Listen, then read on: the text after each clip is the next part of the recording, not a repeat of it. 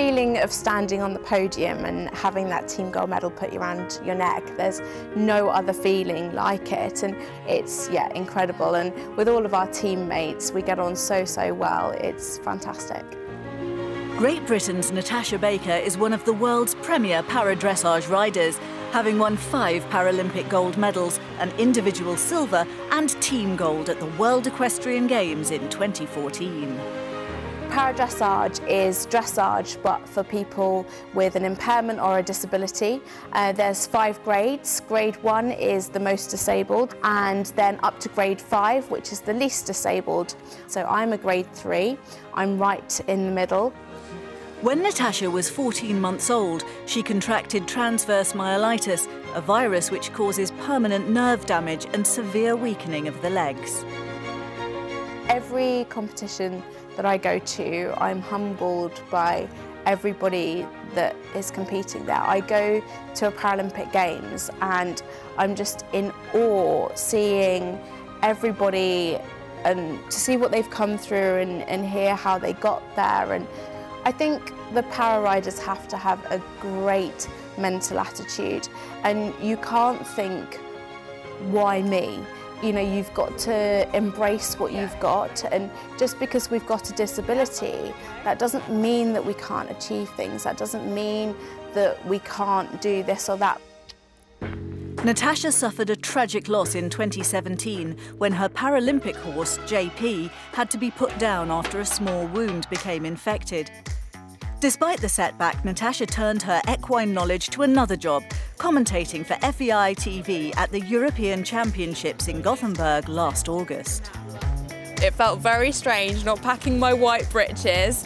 It's great to be here though, you know, unfortunately I couldn't compete here this year. I didn't have the horsepower this year. Hopefully I'll be back for WEG next year.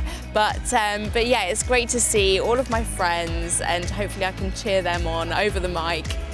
Natasha has been doing just that since Gothenburg and remains one of the key voices on TV.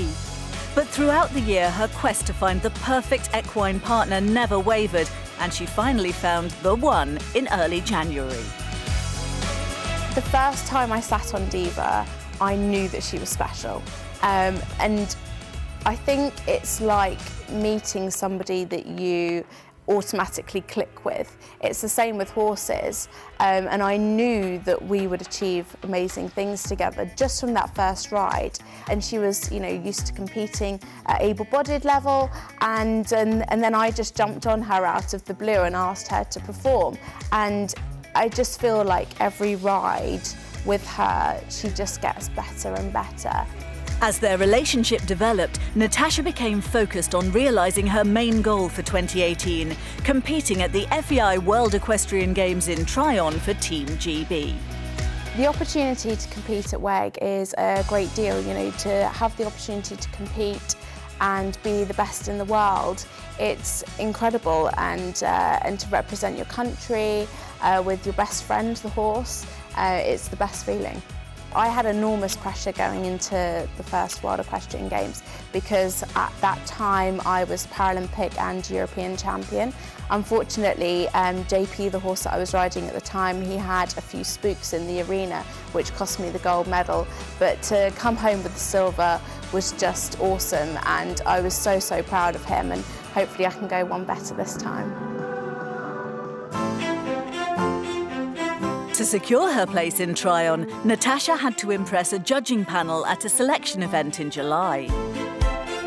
We have had a bit of an up and down month, and she has been trying to get an embryo to have some foals for next year. So this month's training has been a little bit more erratic because I haven't been able to do quite so much with her.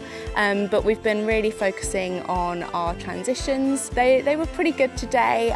She's gone better, but I'm really pleased for the start of this competition.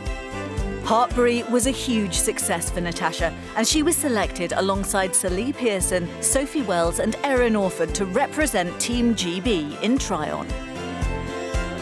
I was so incredibly proud of everything that Diva and I had achieved. Obviously we've had great results this year, but If somebody had have told me in January that I'd be going to the World Games this year, I would have laughed, because I didn't have a horse and I wasn't feeling prepared. Obviously it's still really, really early days, so I'm just looking to build our partnership out there. The results for me are kind of going to be like the cherry on top.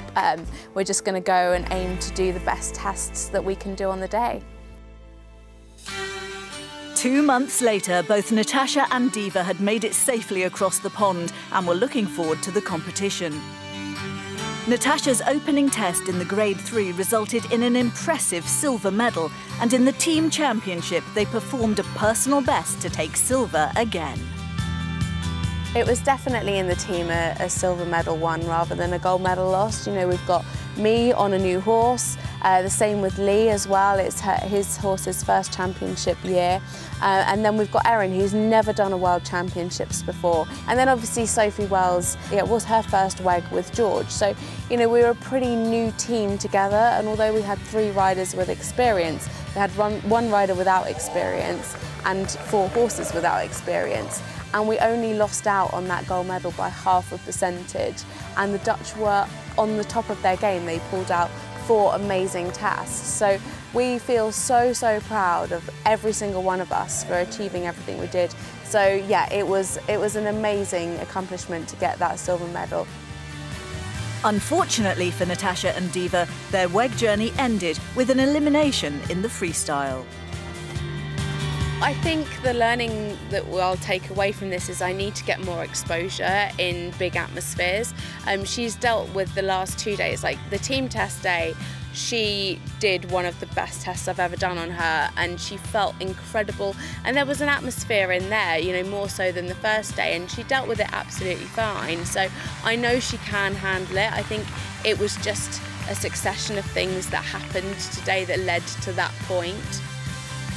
I would love to go to Tokyo and come home with 3 gold medals. That is definitely the dream. And to go out next year and to get our team gold.